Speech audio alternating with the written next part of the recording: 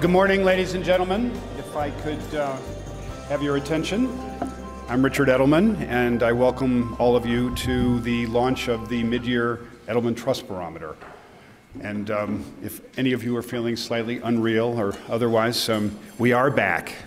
This is real, and I am happy.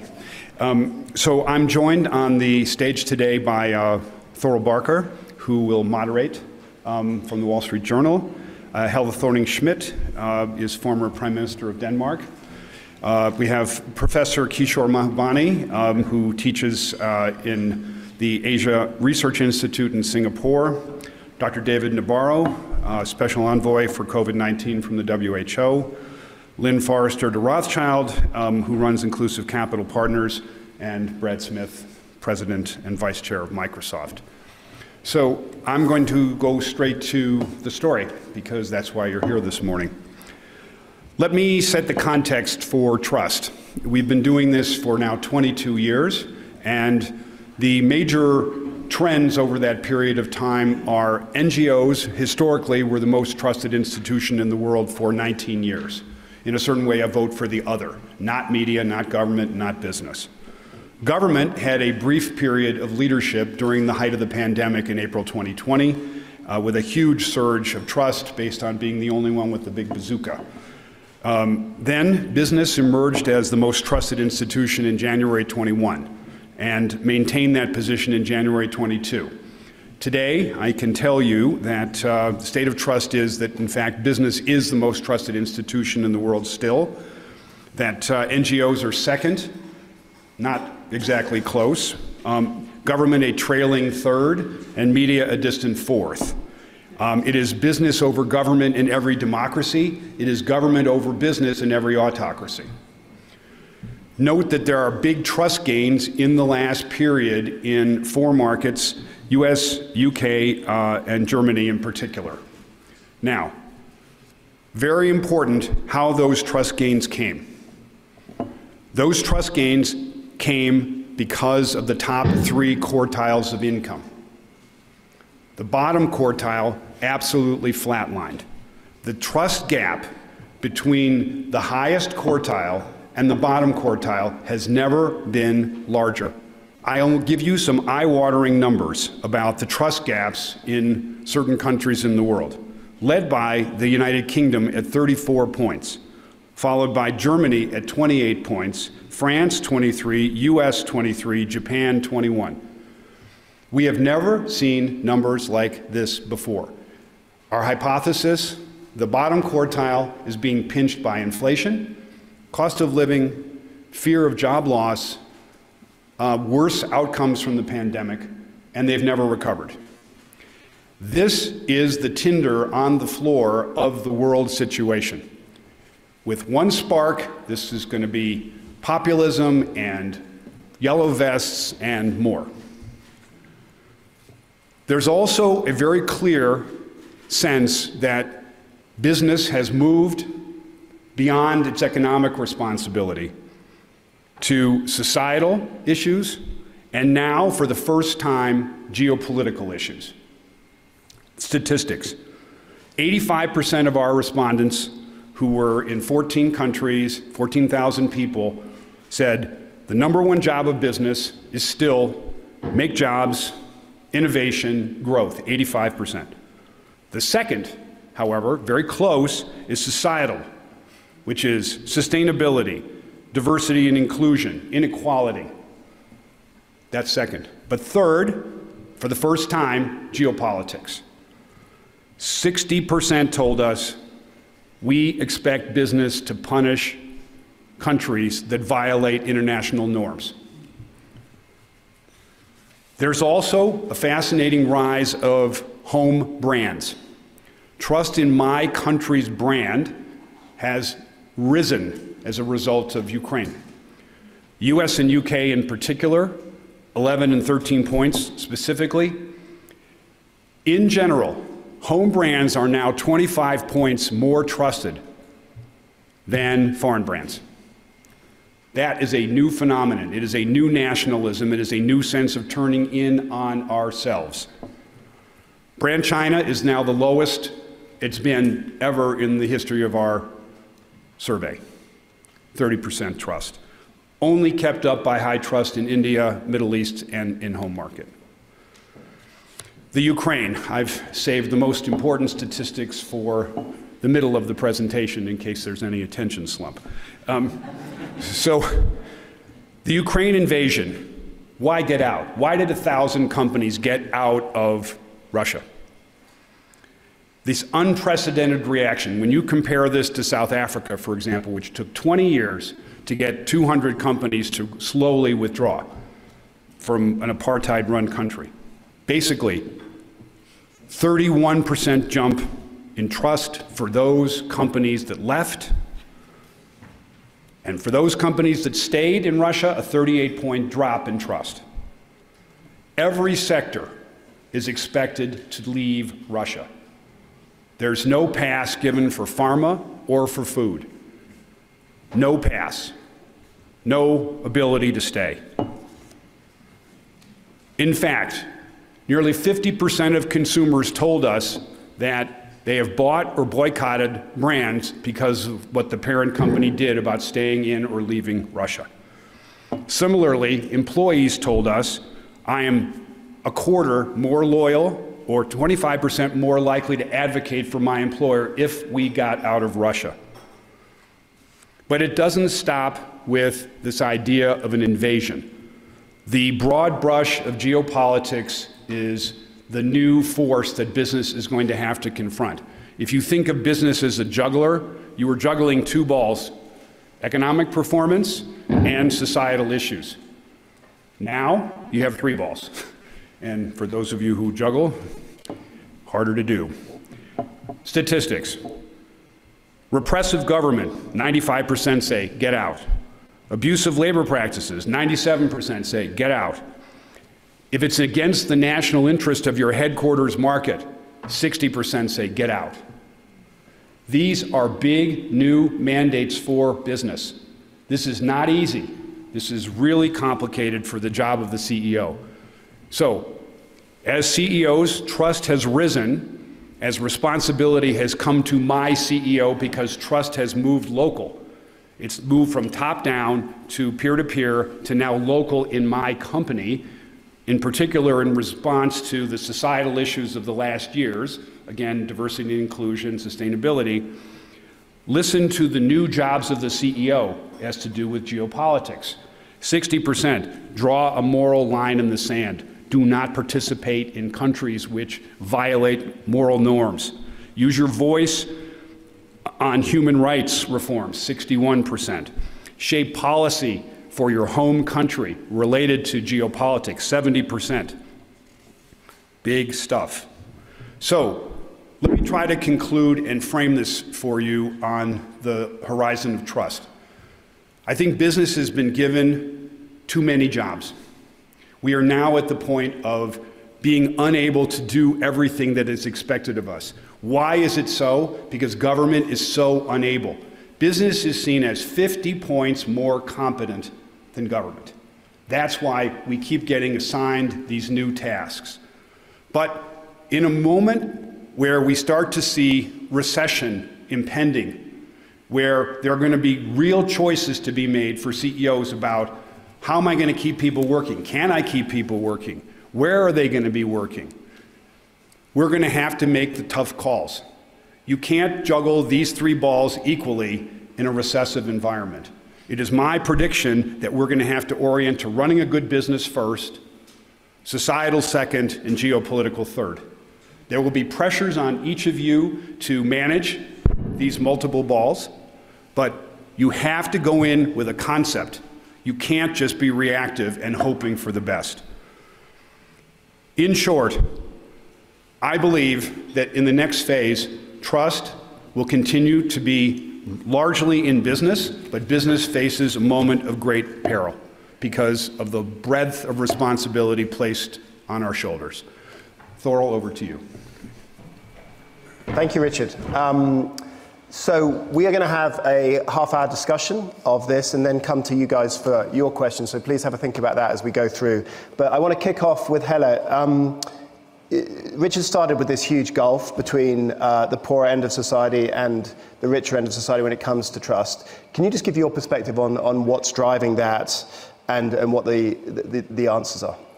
Well, first of all, great to be here. Thank you to Richard and Edelman for doing the Trust Barometer year after year. I think it's an immensely useful tool for all of us to understand what's going on in the world. And it's true to add to what Richard was saying, that we have this issue now where we have the poorest people not trusting anything. And that's not one country, that's everywhere.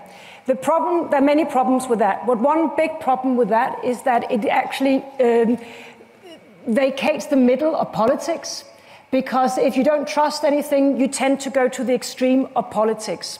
And that means we have this vacated middle of politics, and that plays into what Richard was just saying, which is that if you don't have strong politicians that can meet in the middle, the politicians will tend to hide behind business, which is extremely trusted, and oftentimes asking business to do politicians' jobs.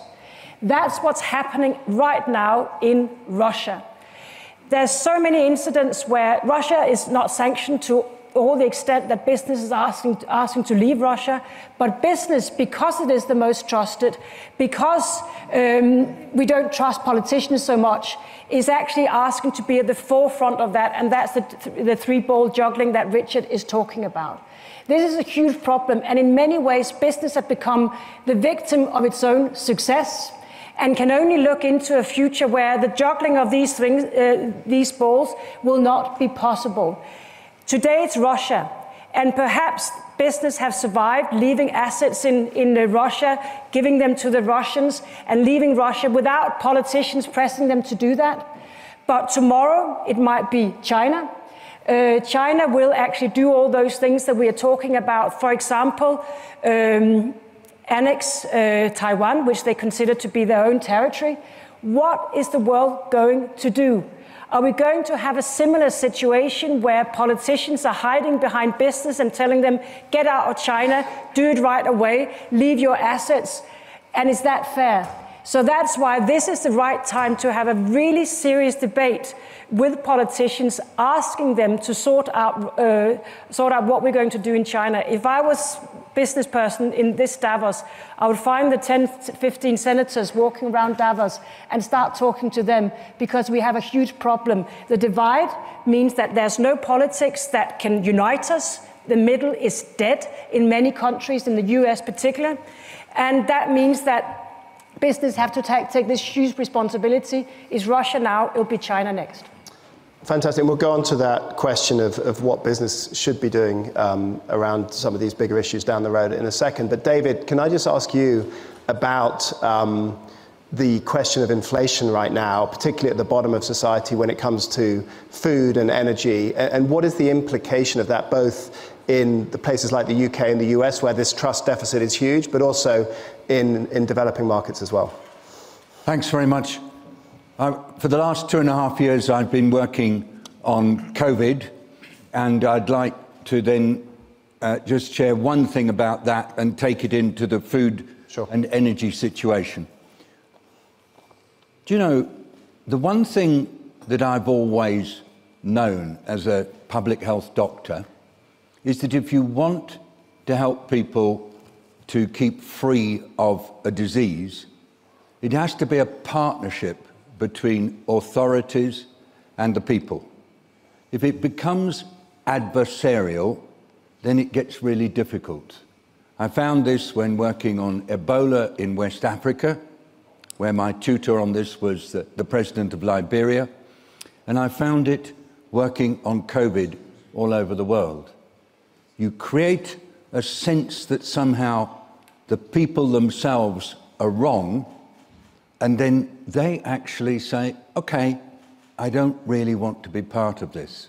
And the trust gulf suddenly widens enormously. And we've had a difficult COVID in this world. It's hurt poor people all over the world really hard.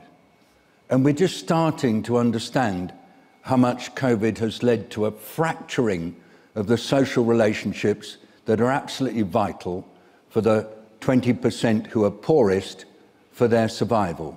Simply, a lot has broken. And so, in September last year, we started to notice all over the world that food prices were starting to go up. And with them, because of energy also starting to go up, we saw fertilizer prices going up. And then alarm bells started to ring. Why was there this sudden shift happening? And our own view is that it's because of these fractures in society everywhere, Thorold, that led to many, many aspects of the relationships and the working of poor people, poor farmers, SMEs, poor people living in urban areas. It just isn't working for them. Now, I think the world just can't tolerate a situation where poor people are disenfranchised and are not able to do all the things that is necessary to keep our economies going. But that's what's happening. And all over the world now, we have increases in the cost of living associated with fragmentation of the lives of poor people, exacerbated by climate change, and now, of course, the war in Ukraine. And that means that having had a bad COVID, we're now having a much worse cost of living crisis. Our calculations are that 94 countries are threatened by this, with a prospect of either severe hunger or even famine, and 1.7 billion people are living in countries which are facing these risks. We don't know, Thorold, where it's likely to go, but I put it to you that this cost of living crisis could lead to the worst set of economic and social challenges that we've seen perhaps for 4 or 5 decades. I think it's serious, and I think it needs collective attention right now. COVID started it, climate change exacerbates it, conflicts absolutely make it worse, and with the costs rising and rising and rising, just millions of people are suffering really badly. We'll know how bad it is when the history is written, but can we not notice it while it's happening and work together to try to deal with it? Just before we go on, just quickly, so Richard talked a lot about what CEOs shouldn't do. They should get out of countries when there are problems. What is your, just very quickly, what's your view on what CEOs should be doing proactively to help on this topic? I hate making advisory remarks that cover a lot of people, Thorold, so I just apply it to myself and those who I'm working with. Look at all aspects of your operations and ask yourselves, what are the decisions that we can make that will least damage the well-being of the 20% poorest people who are either in our supplier community or in our customer community or with whom we're trying to maintain relationships. Look at everything with that 20% poorest lens. It's not charity, it's the future of the world. That's really helpful, thank you. Kishore, can you just give a quick perspective from Asia on this? We've talked quite a lot about Western countries where there's this huge divide. Can you give a perspective? You live in Singapore, and obviously you're an expert on China and other countries in that region. Can you give your perspective on how you see it? Thank you. Since we're discussing trust, let me say that one good thing in the field of trust is that trust in the Edelman Trust Barometer has gone up. So at least we have a reliable indicator of where we should, what we should be looking at. And I guess from the Asian point of view, it's important to emphasize that half the population of the world lives in Asia. And most Asians see the world differently from the way that the West sees the world. Let's be very, very clear about that. And you want a leading indicator of this, it's China. Because very clearly, especially in the United States, has decided, and we can go into the merits of it, that it's going to try and stop China from becoming number one. That's very clear. And I'm glad, Hala, you raised it. What are the consequences for business and so on and so forth. But for most of Asia, China becoming number one is a given. It was number one for 1800 of the last 2,000 years. It's just a natural return of Chinese civilization after 200 years of sleeping. And so the rest of Asia is busily integrating with China. And as you know, in January this year, the world's largest free trade agreement, the Regional Comprehensive Economic Partnership, took off with 15 countries, 10 ASEAN countries, China, Japan, South Korea, Australia, New Zealand. And what's going to happen, therefore, is a massive integration of the region. So if the United States tries to decouple from China, and if the United States business tries to decouple from China, it is actually decoupling from a much larger region. And therefore, the consequences are much more serious. So Hella is absolutely right when she says that businesses should start thinking, if you have a Russia-type situation, and it need not be Taiwan, it could be any other issue, right? And then suddenly you face the political pressure to disengage from China. Now, I want you to do a quick mental review of the biggest companies in America and ask them what would happen to them if they withdrew their production from China. Where would Apple be? What would be the value of Apple today if we just took off all this production from China? And you cannot replace the manufacturing ecosystem that China has created. Now, the reason I emphasize this is that if you see that a big problem is coming down the road, don't pretend it's not happening. It's real. So businesses should be proactive in trying to engage the government and say, hey, let's work out a credible long-term policy for managing our relationship with China. It cannot just be a zero-sum game. It's got to be clear where the United States can disengage and where it cannot disengage, and then try to work out a viable long-term policy. Okay, I think we'll get on to China in 1 second, which is going to be, I think, an interesting debate. But just quickly, so this gap of trust that we've been talking about in the West, you don't see that existing so much? Well, the reason why it doesn't exist so much is that if you look at the conditions of the bottom 50%, the bottom 50%, as you know, in the United States, has seen a stagnation in standards of living over the past 30, 40 years. Right? It's been documented. I documented in my book as China One. And I think Richard made a very important point. I hope you all notice a key word he used. He says it will just take one spark, and this anger of the bottom 50% will explode. Now, the conditions of the bottom 50% through most of Asia, including the two most populous countries of China and India, and if you include the 680 million people in Southeast Asia, the bottom 50% in this region for the past 30 years have been the best 30 years in maybe 3,000 years of history. So the bottom 50%, therefore, has a lot of hope for the future, and they see better things coming. And if you see better things coming, you're not going to go out and burn down. Okay, so let's thank you. That's incredibly helpful context. So let's move on to the question of sort of CEOs and what companies need to be doing in these situations.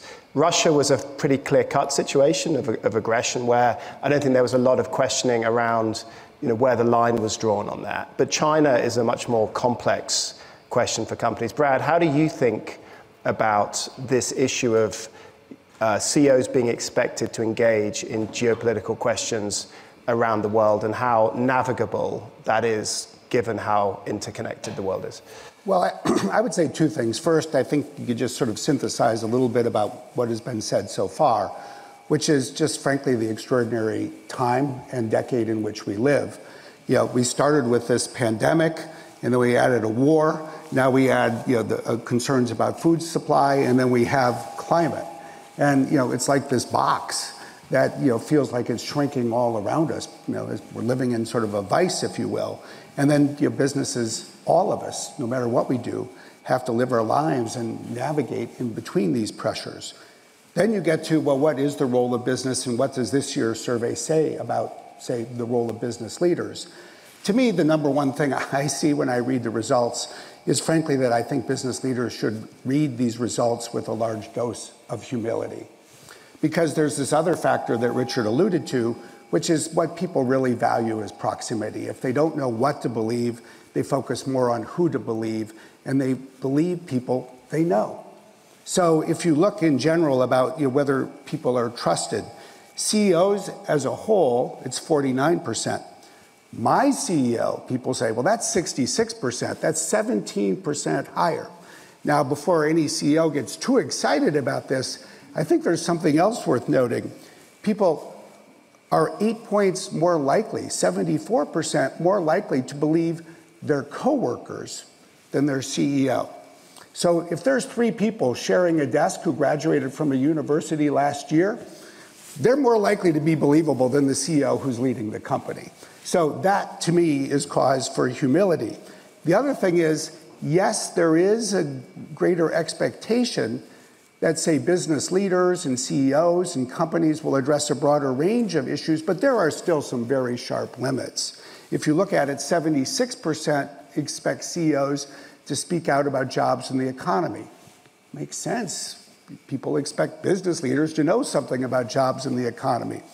But only 40%, a 36% gap, 40% say, oh, I want to hear what CEOs think about who should be the next leader of my country. Not so much. So it goes back to another point that Richard alluded to that's made clear in the survey. I think people want business leaders to provide information about what they see, the problems they understand, data, information that can be more trusted, not necessarily to rush around and tell everybody what they should do. Okay, and if it comes to these more contentious questions, and we heard here about, for example, excuse me, Richard was talking about how CEOs are told that if anyone flouts international norms, they should get involved. I mean, if you look around the world, do you just disagree with that fundamentally, that they should be getting involved in these situations that aren't as clear-cut as Russia? No, actually, to the contrary, I think that companies have to basically be clear about the values for which they stand. So if you take it has been raised already, a more kind of nuanced question around China, let's say human rights in China, for example, how should people address that, given the importance of China, the interconnectedness of China? Well, I'd say 2 things about that. I mean, first of all, I think people want to know the values for which we stand.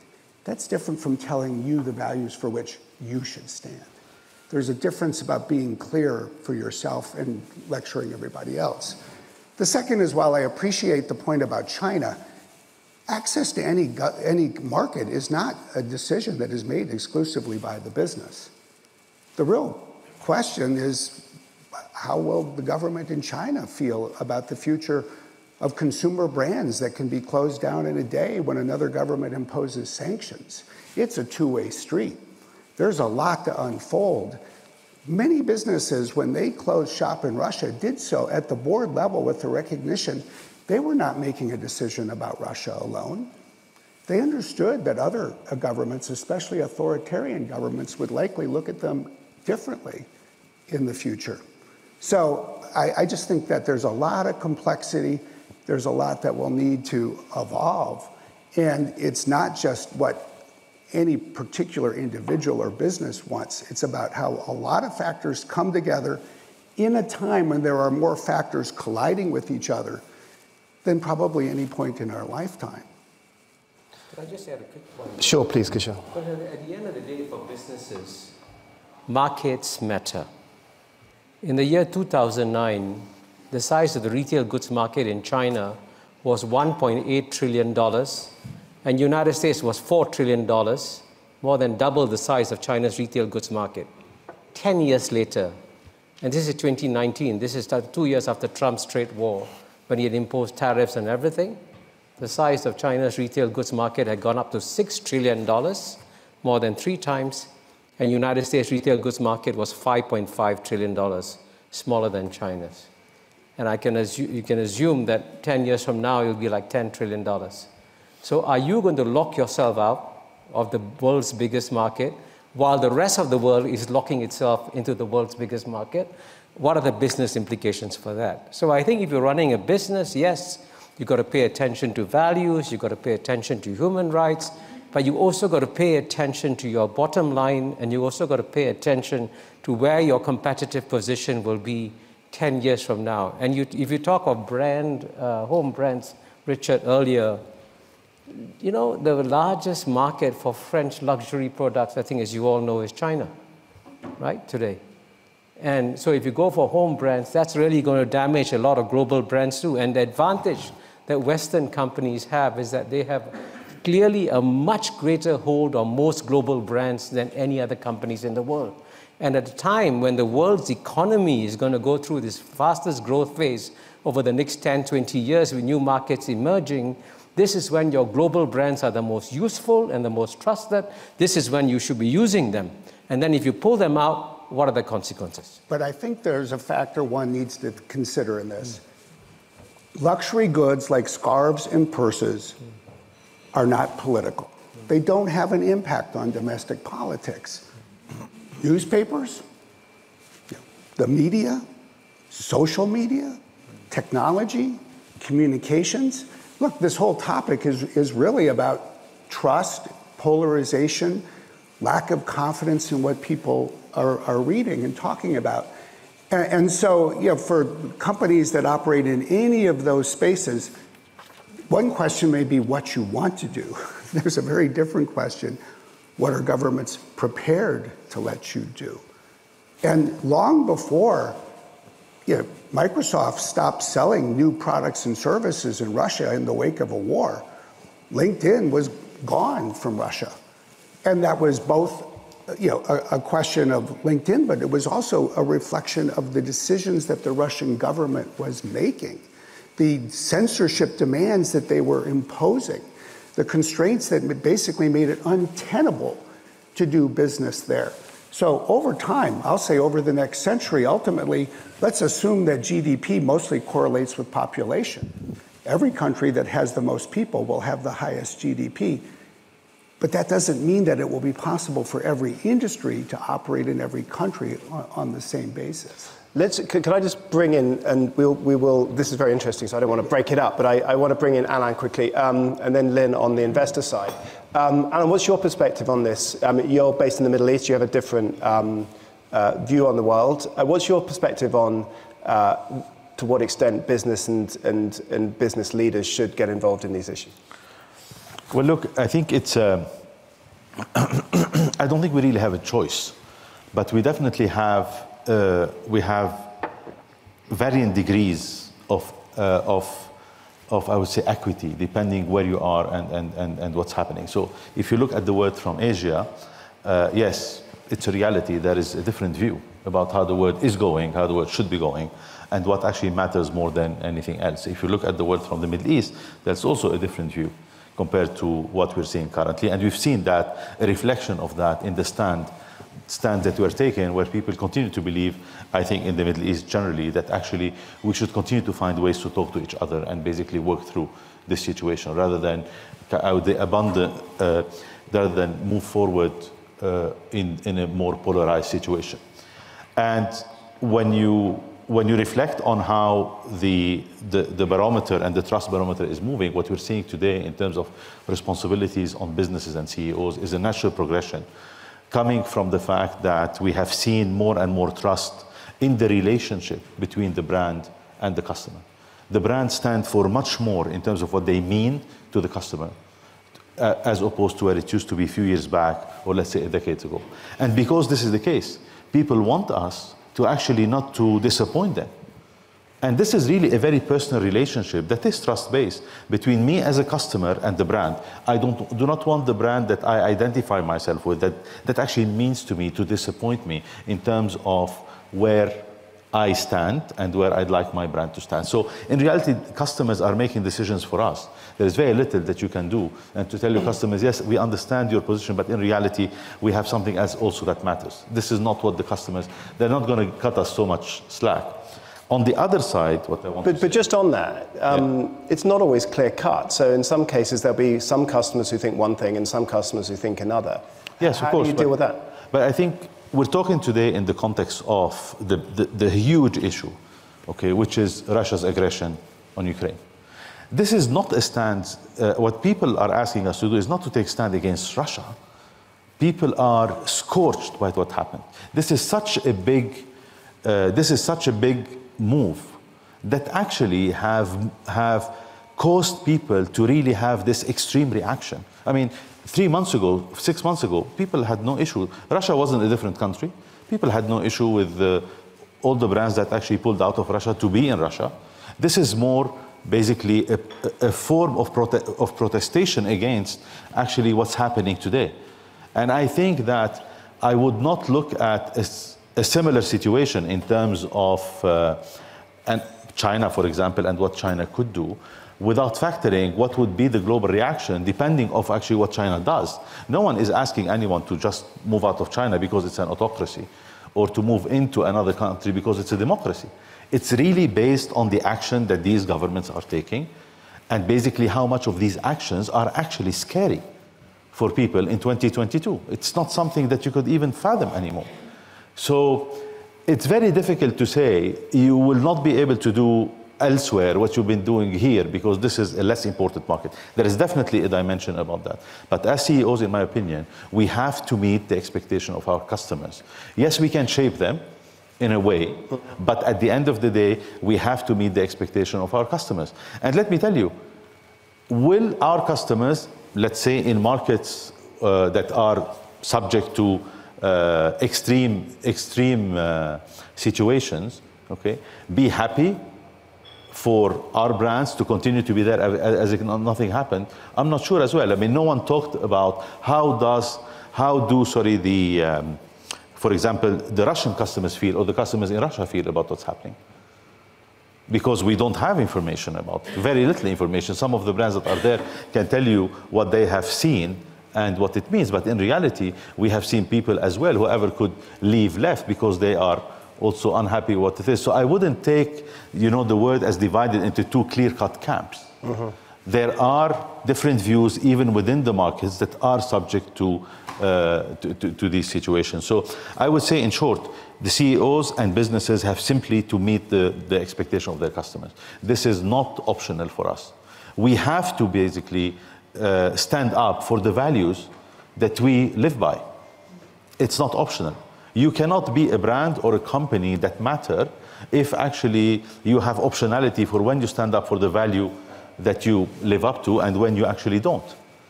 These times are gone. This is what we stand for, and we have to make it when the choices are hard. And I think it's very important for the world to understand that we live in a different world. We are not anymore in the 60s and the 70s. We are in the 22nd century, and people expect us to actually come through. So Lynn, what's the investor perspective on this? We've heard a lot from people in business and in policy. What's your investor lens on this?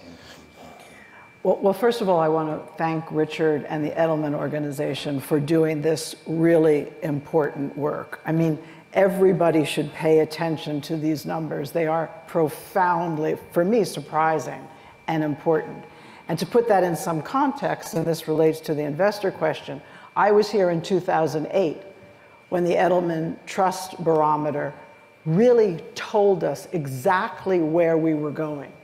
That trust and capitalism was falling apart. We didn't have ESG funds. There wasn't a purpose movement or anything like that. But if you go back and look at what Edelman uncovered with respect to trust back in 2008, and we ignored the fact that we could not put into place policies that were going to benefit the rich and hurt the worker, we would have made a lot of different decisions as CEOs. So I think that this insight today on how customers, employees, investors are viewing corporate obligations with respect to everything from inclusivity, sustainability, yes, geopolitics, is really important. So we have to listen to it. I would say the investor perspective on trust is that I think it's a little bit of a bifurcated. I think that on some levels, investors are being hoodwinked by the ESG industrial complex, the check the box, I'm ESG, I'm clean, I take care of my people, here's my glossy. And I think that's why you see governments rising up and saying to investors, what are you doing to engage with companies that say that they are pursuing purpose but are not? So I think that's happening. But at the same time, I think there's real change in the boardroom. I mean, on many corporate boards over the course of my long life, too many CEOs who I've known from Davos have moved on, and there are new CEOs now. I'm feeling very old. But now we actually do talk in the boardroom about what are our values. And I feel very proud of the private sector, the way 1,000 companies stepped up to act in Ukraine. And let's make sure they're really acting. By the way, there are some companies that made statements that are not acting. And we should, you should, as the media, you and Jeffrey Sonnenfeld and everyone else should expose the hypocrites. But the truth is that companies acted way beyond what they had to do for sanctions. And I think that's because of this board level understanding that the world, investors, employees, communities, policymakers are looking at what are your values and are you practicing them. I think if Ukraine had happened in 2008, the business community would have been asleep. So the investor side is really important because we cannot expect CEOs to raise their head above the parapet on anything, from climate to improving worker conditions, to worker training, or all these things that the Trust Barometer and this report released today, 78% said people expect companies to take care of inclusivity and sustainability. That's huge, but we've got to actually do it. But do you think that... And it's a virtuous cycle when investors invest behind companies that do it because the companies are actually proving the way. I mean, Microsoft is a fabulous example of a company that changed its culture and created enormous shareholder value. So that's what we're looking for. And do you worry that this, what's happened with Ukraine and the very, very strong reaction, which has been great on this, raises expectations to a point where next time a country does something, even if not so egregious as what Russia has done, there will be this very inflated expectation for business people to act in a way that hasn't been there before? How do you think it'll play out into the future from it? I think it's for every company and every board to decide, and I think Brad said it right. I mean, a company needs to say, these are our values. We are willing to take this hit to get out of Russia, or to pay our employees more, or to extend worker benefits. Because in the long run, we are going to be a more trusted company, we are going to be a long-term brand, we're going to be a place where the best people want to work. So you might have a different view, you might want Putin to do what he's doing, you might want Georgia to do what they're doing, but for us, we need to make a stand of where we are. Because remember, the corporation is not, it wasn't invented by God, we're created by God, but the corporation's created by society. It's a fiction, right? We get limited liability as investors because society wants to give that to us. That's a huge give. And if we lose the trust, which is why all this work that Edelman does is so important, we could lose our license to operate. That's not a given. That's not God-given. So we have to state what we are and be true to who we say we are. And I will say again, from the boards that I'm on, that's the way we talk about it. Good, can I? Yeah, I was actually going to ask you a question. Yes, Would that be okay? I mean, you can ask me a question if you like, but we're going to go to questions in the audience 1 second. But just going back to your point, you raised Taiwan, for example, earlier on. What's your perspective when it comes to China? And you know, obviously, pulling out of Russia is one thing for companies. China is a whole different game. So can you just expand on that a little bit, having heard from everyone? Yeah. What I think we need to realize is the massive reaction that were around Russia. Everyone totally agreed what had to be done.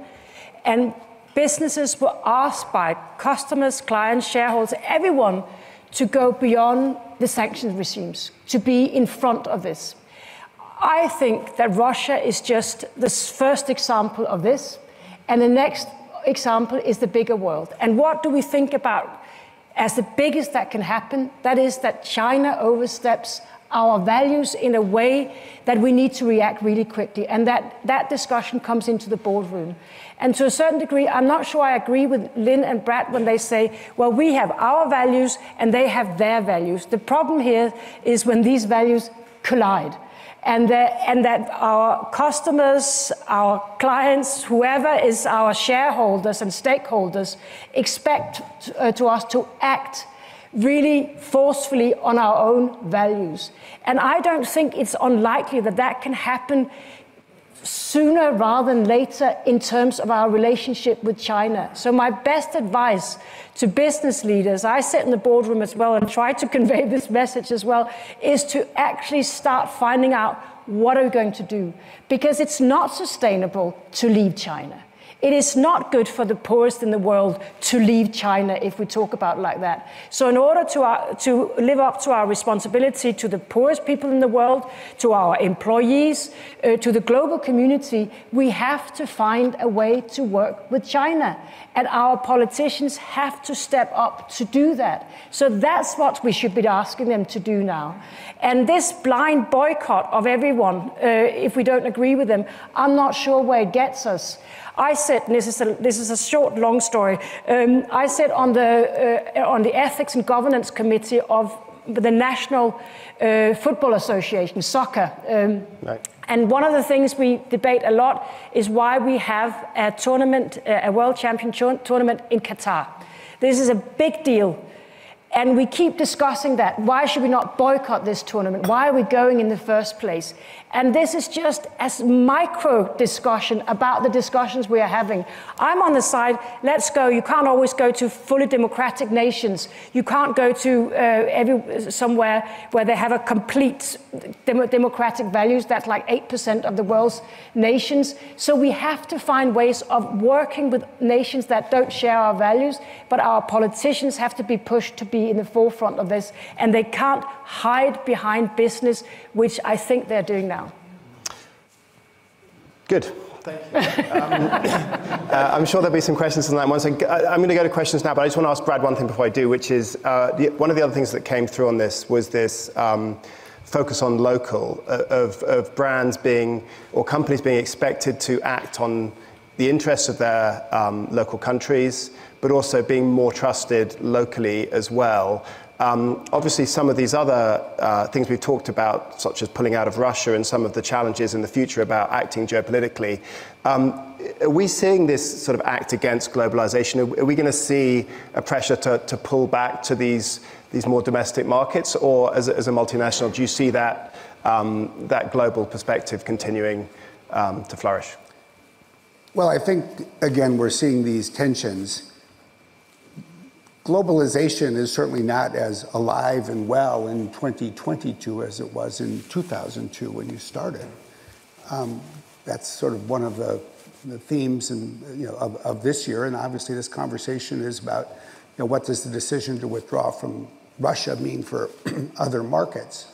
I think most businesses aspire to be as global as they can be for good reasons. You have this notion that you should go and serve the consumers and customers of the world. But at the same time, there does need to be a set of values. And I think at the end of the day, most governments have some expectation that the companies headquartered within their borders will reflect the values of their nation and their society. And so you've got to figure out how to navigate these. I do think myself that the world came together after World War II and genuinely endorsed a set of values that people considered not only to be global but universal, the protection of fundamental rights and the like. And and when you think about what the world did in saying that civilians needed to be protected even in a war, that value, that principle is on trial in 2022. So I think at the end of the day, businesses need to perform financially, and they need to perform with an eye towards a set of values, ESG values, if you like. And you don't get a pass on one if you do poorly on the other. Really, what you have to do now is do two things well, not one thing well. Okay. So we have 10 minutes. There's a lot that we've been talking about. Do people have any questions to follow up on any of that here at the back? Hi. I find it interesting that the other T word hasn't yet made it into the conversation. The other T word hasn't made it into the conversation. That is transparency. In survey after survey after survey that we've done on drivers of corporate reputation and drivers in particular of trust, industry across industry, it comes down to transparency. Lynn talked about it a little bit, but didn't actually use the T word. And I'm just curious for comment on where transparency fits in all this. Who is that to, or anybody? Well, I would just say, I think it's probably the bedrock principle on which everything else stands. I find it fascinating that in the world today, when there's so much questioning of whether something that you read is true, we actually don't live in a world where companies publish their quarterly results and people go to the water cooler the next morning and ask, gee, I wonder if those were accurate. So, it's called trust but verify. Companies have to report. Results need to be audited. They're subject to regulation. And I think that what has worked well for business in the world of financial reporting is increasingly being applied to broader ESG issues, and that's a good thing. I love the T word. Do you want to go to the lady at the front in the blue, please? Thank you very much. I would have a question on the relationship between values and geopolitics. And given that there's more than 20 active conflicts, war going on in the world, which don't get as much attention as the Russian war against Ukraine, I was just wondering on your views on how much our values may be a quite flexibly used tool in geopolitics. Who is that to? A question maybe to Professor Kishore, because I'd really like to hear the Asian view on that. Asian view on that. Thank you. Yeah, actually, I'm very, very glad you raised that question, because I've heard the phrase very often today, our values, our values. The question then becomes, who's the our? Because if you look at the world's population, 12% of the world's population lives in the West. 88% lives outside the West. So does the our also refers to the values of the 88%. And I say that because it's important to understand that the dynamic of the 21st century will be very different from the dynamic of the 19th and 20th centuries. The 200 years of Western domination of world history are coming to an end. We're moving from a mono-civilizational world to a multi-civilizational world, where you'll see many successful societies, many successful civilizations, and guess what? Each civilization has its own set of values, right? Muslim societies, I can tell you, will always have different values from Western societies. It doesn't mean one is better, one is worse, but you've got to respect and understand that different societies have different values. And so when you keep saying that, we got to respect our values, we got to respect our values, I would say maybe you should add another phrase, maybe we should also respect your values. It's also very important. Because at the end of the day, I can tell you for sure that many of the societies that are emerging will not become carbon copies of Western societies. And if you take China as Exhibit A, you cannot expect a society with its 4,000 years of history, culture, tradition to evolve and become a replica of a Western society. Now, of course, you hope that China will be open, cosmopolitan, engaged with the rest of the world, sensitive to global interests, sensitive to other societies. We can aspire and try and achieve that. But you can't ask for China to become a replica of a Western liberal democratic society. So that's I think managing that multi-civilizational world is something that I think businesses should also engage in. We'll come to you in a minute, but there's a few people who want to. I need to say let's go for it. Yeah. No, I think I love Kishore and everything you stand for, but I do think we have global values. We have a framework of UN values, the international human rights. We have child rights. We have definition of what a war crime is. We actually have sustainable development goals. We actually have a big pile of internationally recognized rights and values that I think are universal. And we need to live those values and expect of the global community that will do the same. So I don't like this idea that each country or each region will have their values, because we worked so hard since the beginning of making the UN, of creating common human values, which we should all respect. Can I say I agree? Yeah. I mean, I was ambassador to the UN for over 10 years. I know you were. And I was protecting all the UN values, but it's very, very significant. If you really want to understand what the world thinks, go to the United Nations, go to the United Nations General Assembly, have a debate in there, and then listen. Of course. So let's just hear from Alan and David. If you want to add anything to this as well, and then we'll go to the final question. Well, I think everyone's right. I mean, this is not... He's a diplomat. I don't think it's about who's right, who's wrong.